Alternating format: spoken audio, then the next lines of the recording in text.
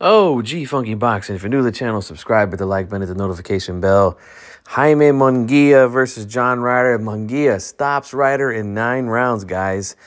He knocks him down 4 times, guys. 4 times in 9 rounds. Once in the second, once in the fourth, and twice in the 9th round. And the corner throws in the towel. And John Ryder, yeah, he got beat up pretty badly here against Munguia. He had a couple of good rounds. But I think that Munguia, he started out pretty quick. Might have been taking a couple of rounds off to, not burn himself out, not, empty the gas tank trying to knock Ryder out. Because we know Ryder's got a reputation of being a tough guy, being able to weather some heavy storms in the ring. And it looked like that was going to happen here. I'm not going to lie. He was having, like I say, he had a couple of good rounds before the stoppage. But Munguia hit him with a nice timed right hand right on the button, man, and hurt him in the 9th round. Ryder wasn't going to quit, so his corner had to save him from himself, and I think it was the right call. But this was a very good, impressive win for Jaime Munguia. You got to give credit where credit is due.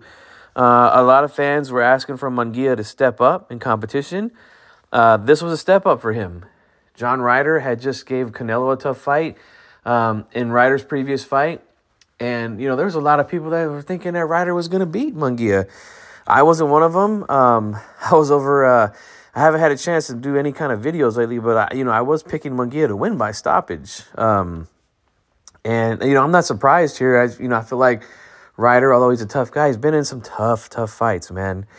And, he's a good fighter and he's tough, but, I was thinking, is he a little long in the tooth here, And I think that he was. And it's not to take anything away from Jaime Munguia.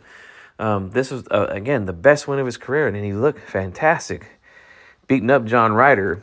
So, look, we'll see what happens here, man. They asked Oscar about Canelo possibly. We've heard some rumors about it possibly being Jaime Munguia. It could be. I'm not going to be upset if Canelo picks Jaime Munguia next.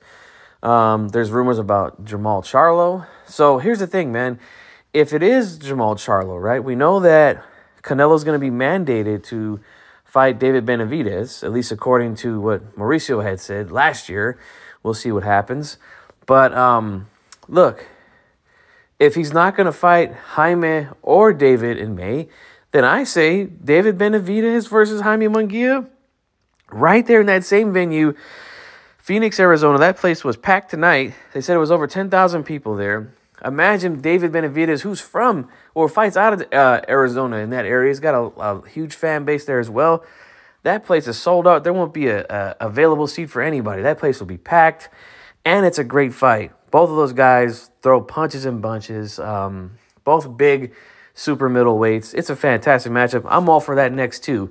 So a lot of good matchups here happening at super middleweight. But you guys let me know what you think about Jaime and what could possibly be next for him. This is G Funky Boxing. I'm out.